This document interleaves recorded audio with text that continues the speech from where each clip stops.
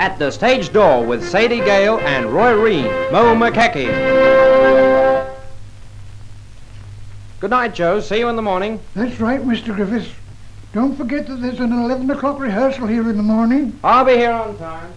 Blimey, what's this coming down the lane to the Stage Door?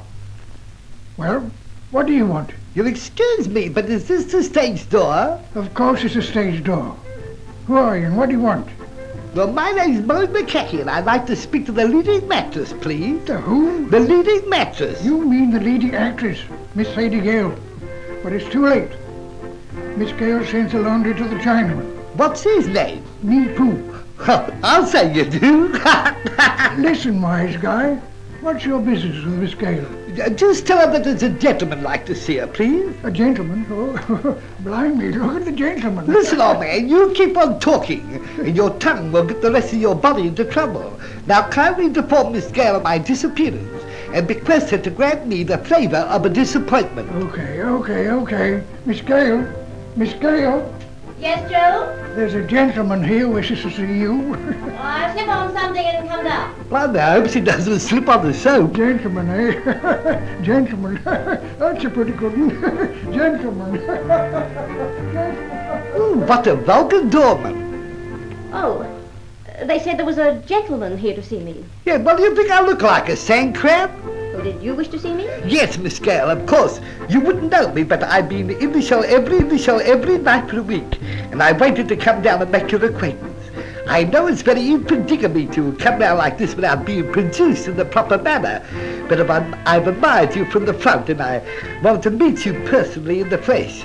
Of course, Miss Gale, I don't belong to the city. I'm a boy from the bush.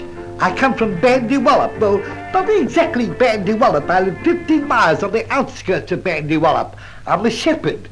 I look after the sheep. Oh, that's nice. And are you staying down here long? No, I'm going back tomorrow by goods train, and I'll be lucky if I get there Friday week. Well, I hope you'll have a very comfortable journey. Oh, I'll be all right, Miss Gale. I'll be with the sheep. You don't mean to tell me you're travelling with the sheep? Blimey, yes, they wouldn't go without me. Look, I'm like a mother to them. As a matter of fact, Miss Gale, I'm taking back some new ewes. Ewes? What are ewes? Sheila sheep. Do you know, Miss Gale, sheep are very hard to rear? Well, I didn't know that. Oh, yes, look, some of them you got to peel on the bottle.